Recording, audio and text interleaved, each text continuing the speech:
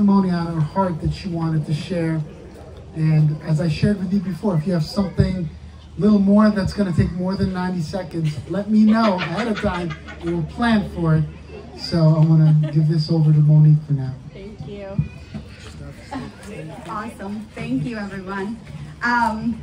So as many of you know, I had a surgery 10 days ago. I had a cyst removed from my left ovary. And so the Word of God tells us, Jesus tells us in Luke 8:39, return to your home and declare how much God has done for you. And he went away proclaiming throughout the whole city how much Jesus had done for him. So he tells us to share our testimony. I want to be obedient in that. And Revelation 12:11 says, and they overcame him because of the blood of the Lamb and because of the word of their testimony. And they did not love their life even when faced with death. So our testimony has power. And I want to release that because I've had every attack you could imagine come this week because I know that the enemy does not want me to share this because it's going to release hope, it's going to release faith, it's going to release healing. So I'm going to take you through a little bit of the week before my surgery. Sunday before the surgery, Faye, wish she was here, she gave us all these bracelets and for whoever got baptized. So Keegan got one, and it was just a bag of bracelets. And she said, everybody just pick one out of the bag. This way no one was fighting. So everybody picked, and you know, I took the bag home and I saw there was one left in the bag. And I said, I guess I get a bracelet. And so I have my bracelet. This bracelet says warrior. And on the other side it says, I am brave, I am bold. And I asked the girls, what did yours say? What did yours say? Everybody else said blessed. So I said, wow, I got warrior. And the Lord had given me that song, You Make Me Brave, to worship that week. So I was just on repeat with that. I was like, what a confirmation with this bracelet. It says, I am brave, I am bold. So later on that day, still Sunday, before the surgery, I'm driving to the ShopRite, getting groceries, and the car in front of me, license plate says Monique. It's not a common name. So I'm like, whoa. Instantly I see the name and I hear the Lord say, I know you by name. You do not have to worry. I know all the details, all the days of your life. There's no need to worry about this. So I have so much peace come over me. I receive it, and that's that. So then Monday, I'm driving to work, and I turn up the radio, Star 99.1, and they were saying, we're sharing testimonies about how this radio station has blessed people, and we just want to invite whoever on. And she comes on, she goes, I had a cyst on my ovary. I'm like, oh gosh. And she's like, but you guys played the song, You Know My Name. And I was like, oh, same thing the next day. So I'm like, okay, Lord, you're speaking clearly to me. And so that happens Tuesday night, 2 days before the surgery. Anxiety comes over me like crazy. And as you all know, we've all been doing a lot of emotional inner healing, a lot of releasing in this church lately. I released a lot. A year ago, I was having this terrible anxiety where I would shoot out of bed and like fluster to breathe. And I would say all the right things. I would say, I command you to go in the name of Jesus. You have no power, no authority here. Blah, blah, blah, blah. All the right things, you know? Nothing worked. So I was like, what's going on, Lord? But 2 nights before the surgery, it felt like everything came over me. Fear of death, anxiety. I woke up and I was like, I don't know what's going on, Marco, right? And I went in the living room and I just calmly, I gathered up the words, the same words. I said, I don't know what just came in here, but you got to go in the name of Jesus. You have no authority, no power. And in 10 minutes, I was sleeping peacefully. I was back in bed. And I shared my testimony with Tiffany, and I said, it's so weird. I don't know what changed that I had power this time. Whereas a year ago, I could be blue in the face saying the same words and it didn't work.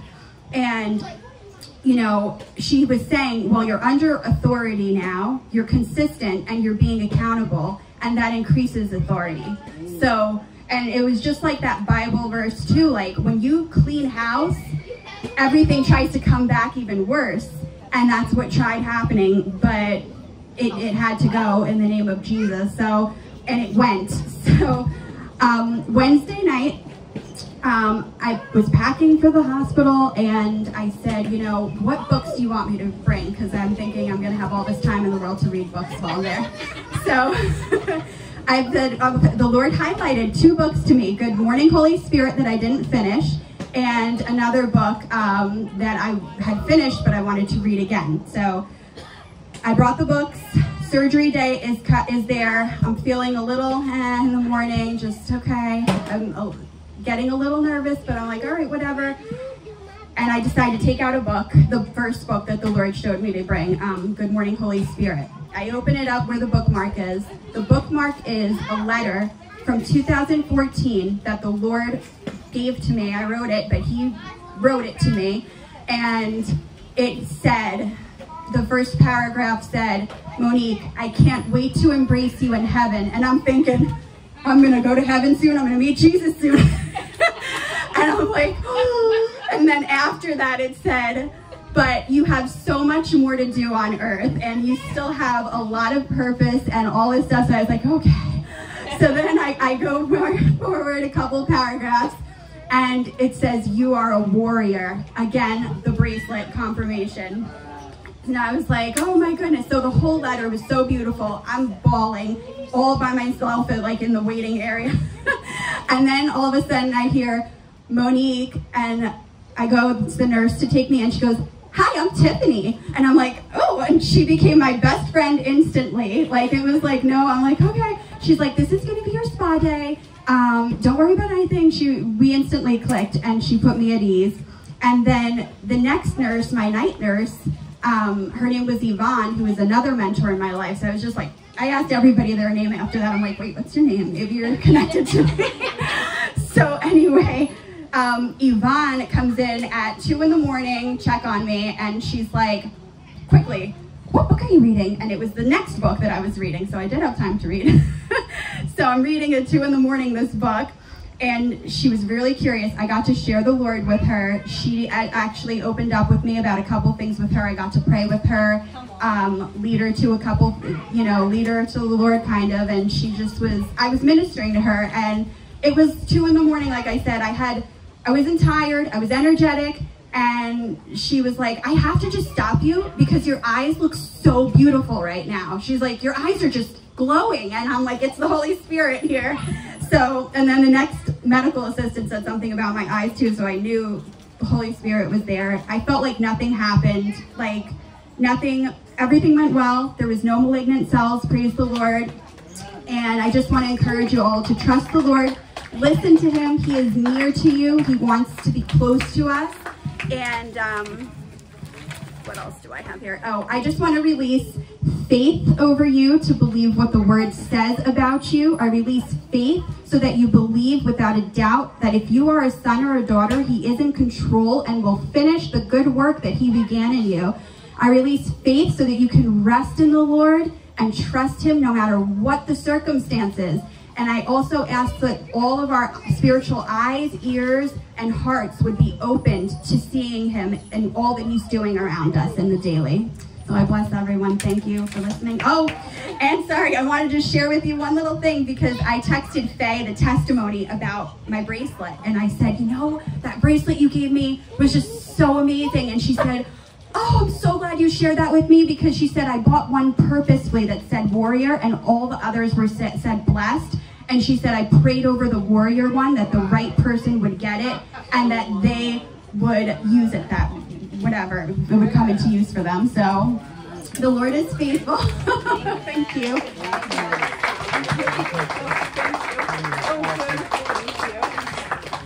Wow, praise God. Lord, we just bless Monique. We just bless what you're doing, because he's not finished with you yet. There's more coming.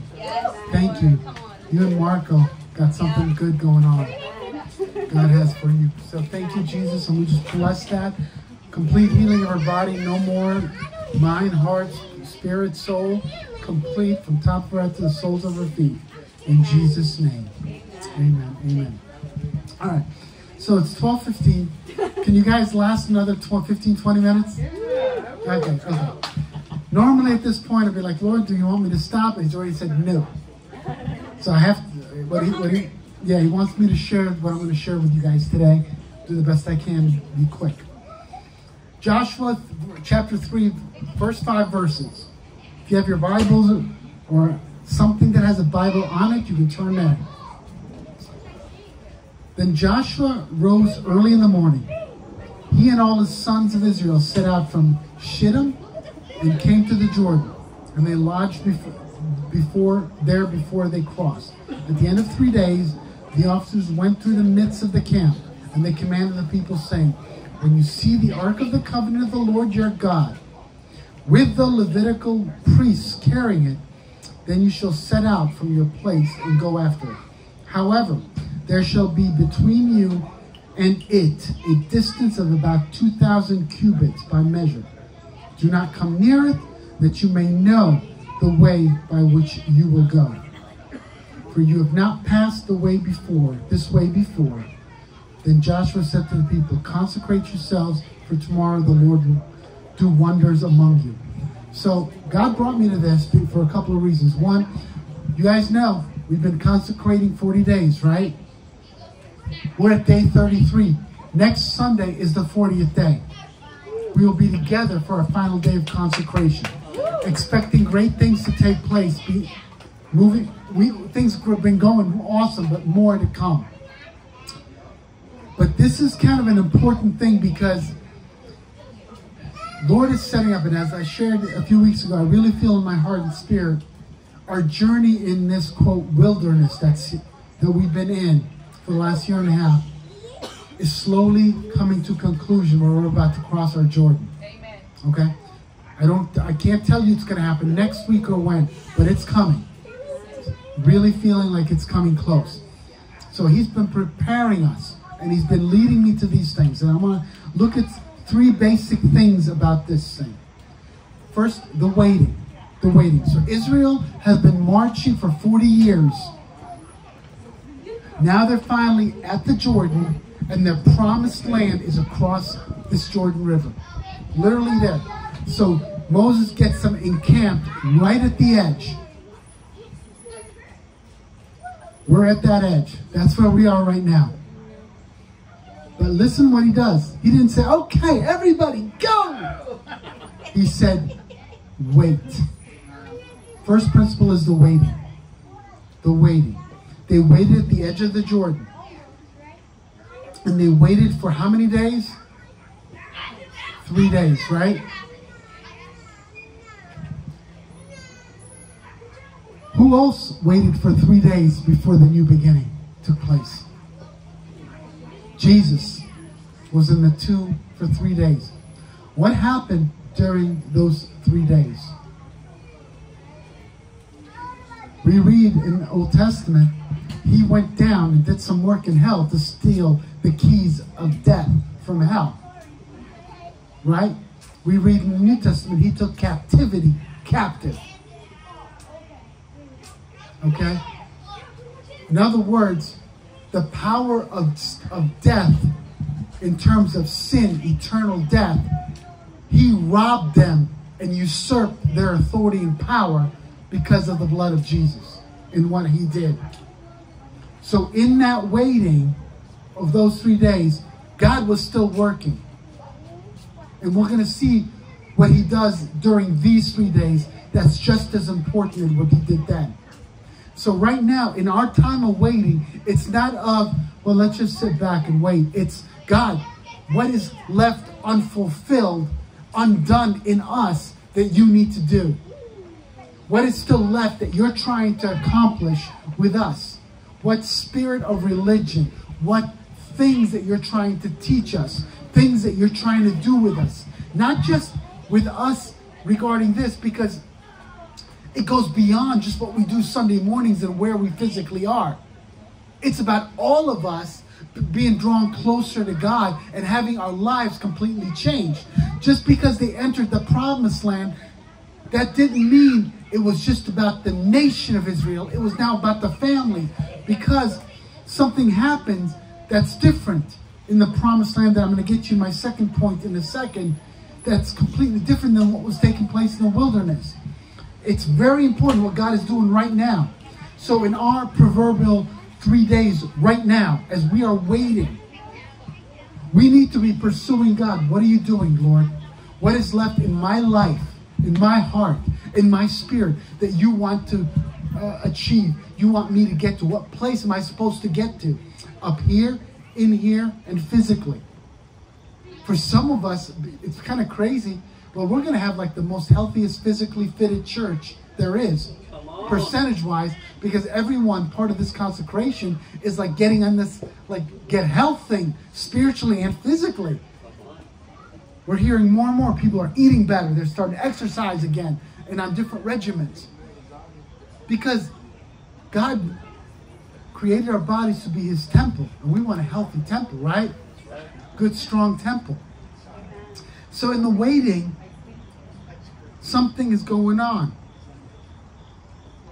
We've been on the edge of something new, and God has been giving us instructions as to what this new thing is going to look like and what are we going to do in it. He's preparing us to receive the inheritance. He's teaching us how to steward this new thing he wants to do. I mean, you think about it. If you've lived in, anyone who's never had money and plays the lottery and then wins the lottery, within 2 years they're broke again and bankrupt. Why? Because they did not know how to steward. They weren't trained how to steward it beforehand. He's teaching us now how to steward what is to come. How to manage and handle what is to come. This is why this time is so important. It's not a time to be jealous of other churches that, you know, are growing and have buildings and all. That's not that. Because he's doing something unique and special here. Okay? It's not about them. It's, Lord, what are you doing in me? And then how is it that what you're doing in me is going to translate to what you're doing with us? Okay? So that's the waiting. Second thing is the guidance. Israel, up until this point, has been led by a cloud, a pillar of a cloud by day and fire by night. And from what I shared with you guys earlier, and you can read this in Exodus that we talked about, is Israel as a nation were afraid of the presence of God. Only Moses went into the tabernacle to meet with God. And then they would wait for him to tell them what God said. But when they cross into the promised land, there's not going to be a pillar of fire at night and a cloud by day anymore. The worship, the relationship is going to shift from this pillar thing into intimate, personal relationship. It's going to have to change. It's going to go deeper. And some things are going to need to take place during those 3 days to prepare them. To prepare them for this shift in relationship and what it's going to look like. They were going somewhere. And listen what he tells them. You know, he tells them, stay away from the ark. The ark's going to go before you. There's a strategy to his plan. The ark is going before you, which is symbolic of, now I'm going to go ahead of you, and you need to follow me. Keep an eye on me. It's no longer a big cloud that you can either look down and see go all the way. It's look at this. Look at the direction I'm taking you. Look where we're going here. And the reason why there's supposed to be a distance. Think about this. If I am following a car in front of me, and I am right up their rear end, at their rear bumper, I'm not going to react quick enough when they turn. If I'm too close. If I'm too far, I'm not going to see where they're going. Listen to what Joshua tells them. Do not come near it, that you may know which way you shall go, for you have not passed this way before. This is not just a physical sense, you're going into a new physical land. He's saying we're doing something new that you've never done before. You've never had to do these things before because you've always had this pillar for the last 40 years. And remember, he's talking to a new generation that were not there in Egypt. This is a new generation that never experienced the slavery in Egypt. All this generation knows, other than Joshua and I think Caleb, is the wilderness. So I'm taking you somewhere new. All this generation knew is the type of relationship that had to do with a pillar of fire and a pillar of a cloud. Saying, I'm taking you someplace new, in a new place, in a new direction, in a new relationship, in a new move I'm doing. You're going to have a new identity. I'm taking you in a way you've never been before. And you better make sure you honor the position and the direction as you flow through this. I'm giving you guidance. They are going to be intimate now in their relationship with him as they enter. And they're going to need that intimacy more than ever because they're no longer wandering. They're now taking their inheritance. Anybody with half a brain, when you inherit a large, incredible large sum of money, the first thing you do is get somebody who knows how to manage money, that you can trust to honorably manage your money, to show you how to steward it correctly. Otherwise, guess what we're going to end up doing with that money? So he's saying, you're going to get this inheritance. You need to stay close to me so I can teach you how to manage your inheritance, to manage this blessing, to manage this new thing, to maneuver in the new thing that I'm giving you, what you're going to have. This is my instruction manual. I am the embodiment of an instruction manual. They needed to follow, and this is why this is important. Think about this. Why did he say, stay 2,000 cubits, don't come nearer than that, but also don't go farther? Because they needed to keep up with his pace, his direction, the process. Remember, the ark, then the priests and the worshipers, then the people. The process, the order that God has established. And within that, there's his covering, which equates to his protection. When you do things, as Monique mentioned, having covering gives you greater authority. Staying under God's covering provides protection, and within that protection, you have his authority you walk in. So, following the logical, spiritual process that God established, pace, direction, the process and order of it, and protection of it is the key to success here. It's the key to effectively managing this inheritance that we're going to have. This is what's happening in these 3 days. He's trying to get through to their heads to do this. Get things right. Get the process correctly. This is me. This is not scriptural. I'm just throwing out one of those weird thoughts that come into my mind sometimes. We know Jesus spent time after his resurrection with his disciples, and he did a bunch of things, but he also did some training. If the disciples would have done during those 3 days he was in the tomb what they did while they were waiting for Pentecost, I wonder how things would have been differently. Because at Pentecost, they were waiting in faith for the Spirit, the promise of the Spirit, right? During those 3 days in the tomb, they were hiding out. If they had spiritually heard and received what Jesus had been telling them, that I'm going to rise in 3 days, and they were effectively waiting for those 3 days the way they waited for those 50 days in Jerusalem, I wonder how things would have been differently. what might have happened. I don't know, but this is what goes through my head. But this is why it's important. This waiting is not a time of living in fear and just waiting for poof, smoke to happen and something to take place. God is refining us in his fire right now.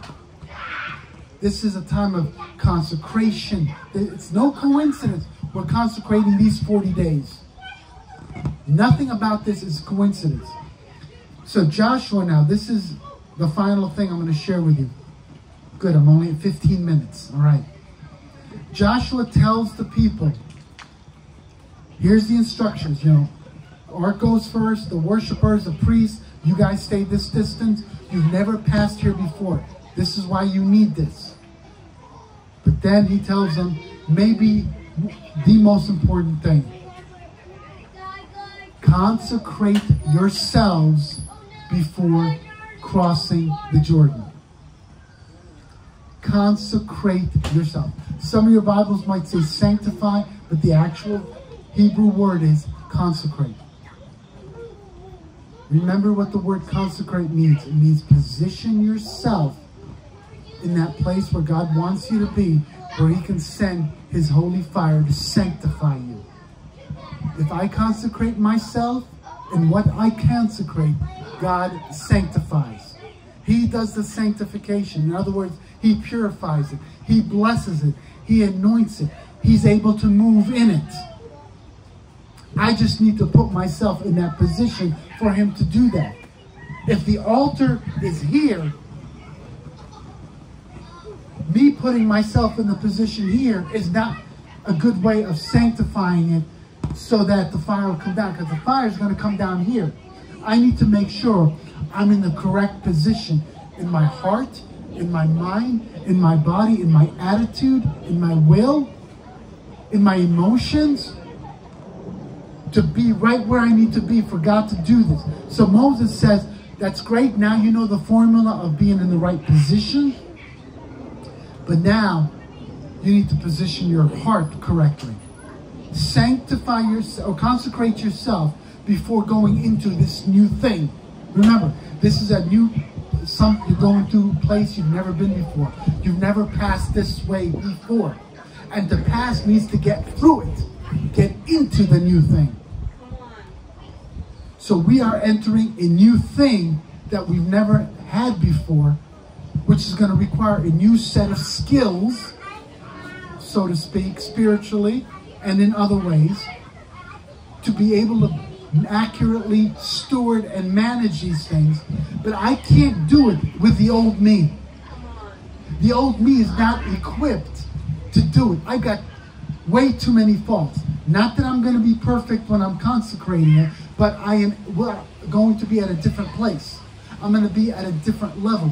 I'm going to be in a place where God can download new information that I need to better steward. Thank you. Yes, praise God.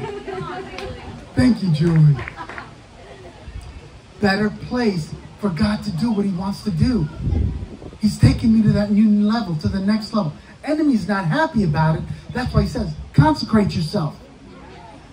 Make sure you're pure so the holy fire can come. Consecrate, be consecrated to receive the inheritance. Be in the right position to receive what God wants to give you. What God's going to do with you. What God's going to release in you. God wants us prepared to receive in purity as best that we can. We need to be able to handle what we are receiving and what is coming. What is about to come. God wants us to be ready, to be entrusted with this. Think about it. When a father hands over a business to his son or daughter, he wants to know that the son and daughter can handle continuing the business, effectively running the business. The father's been teaching them the business model since the day they were born.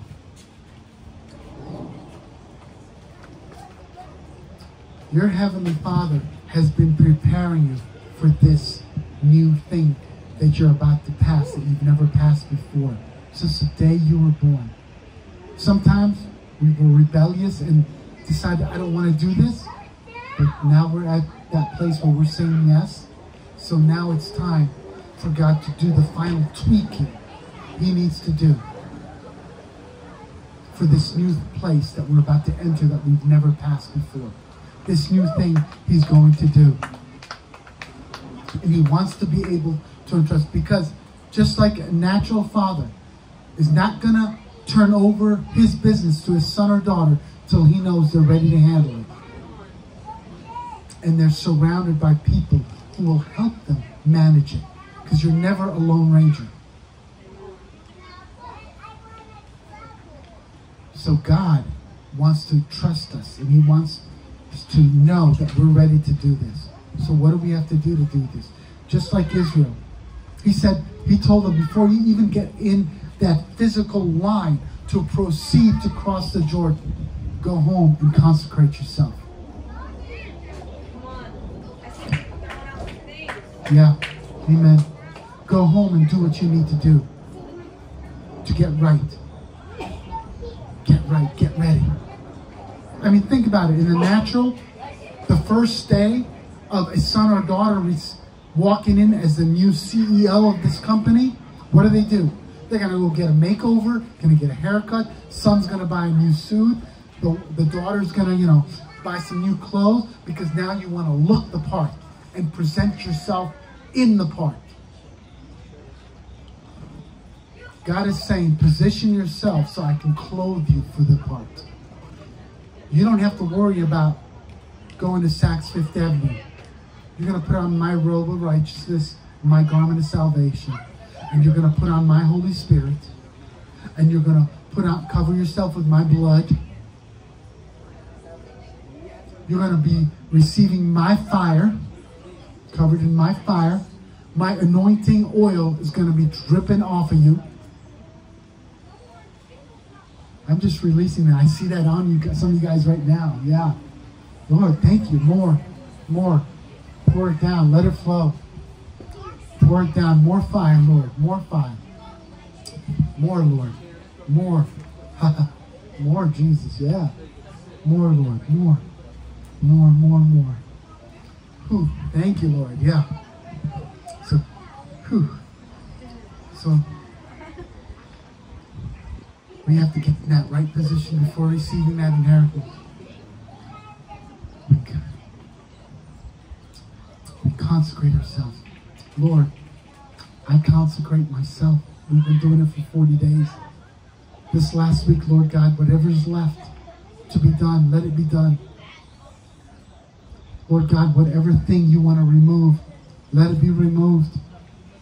Whatever thing needs to be wiped clean, wipe it clean. Place yourself in that position right now. I'm speaking this over you. Receive it and do it. Where He's sending His fire to do this. Lord, what is left, let it be. I don't want a speck. I don't want anything of my past, even yesterday, that's going to keep me from accurately stewarding this new thing that you're about to entrust me with. And I want everything that I will need to help me walk into it. Step into it. Don't leave anything unturned, Lord. Don't leave anything unturned.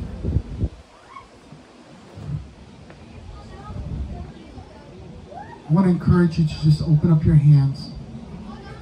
Open up your hands, open up your arms. It's a reflection and symbol of not holding anything in, but just saying, here I am. Here's all of me.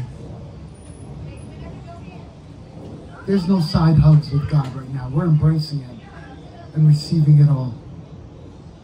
Yeah, Lord. More. More, Lord.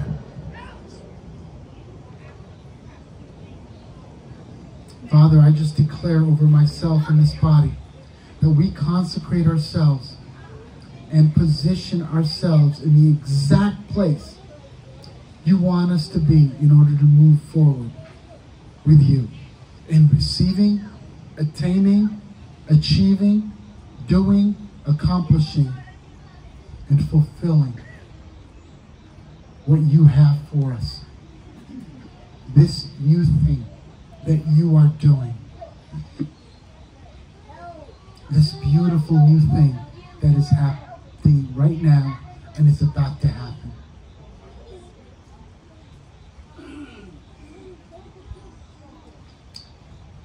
We are willing to say goodbye to the old. Any remnants of yesterday, we're willing to throw away and attain a brand new wardrobe.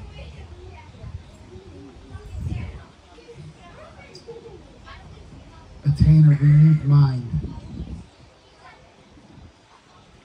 Attain a pure heart, a humble heart. Walk with your attitude in your spirit.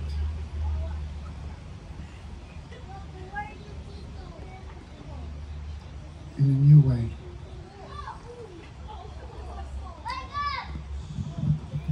Just stay like that. Just continue to receive. God is just doing some stuff right now.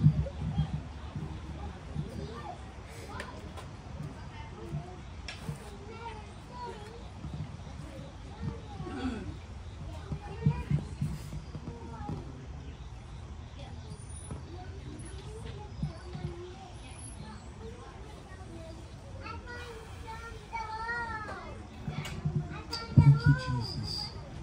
More, Lord. More.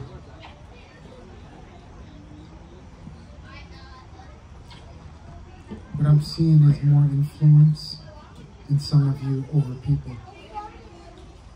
What I'm seeing, God's going to be highlighting specific people to you that you're going to go speak to and love on. And God has been preparing them for you.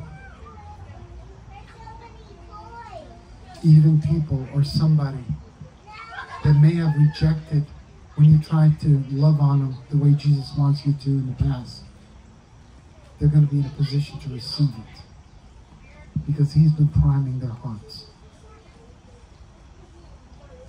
See new ministries sprouting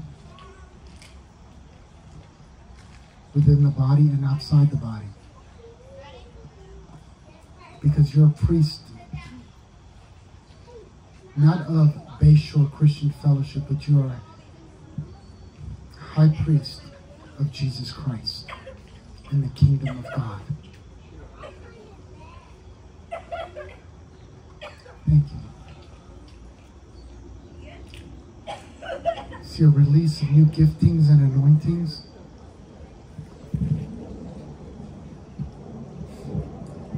Thank you, Lord. More. And I just want to encourage some of you. Shut down the lie that says, well, I didn't consecrate the first 33 days, so what's the point? That's a lie from hell. If you make that choice now, or you want to amp up your consecration now, from this point on, go ahead. Go ahead. God will honor you and bless you.